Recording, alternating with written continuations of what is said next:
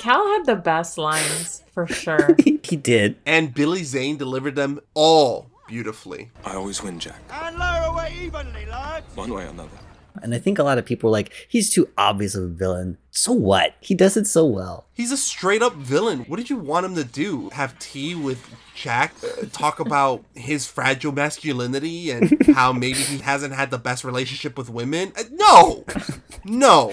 Whenever my husband and I misplace things, like we just randomly yell, I put the diamond in the coat and I put the coat on her. I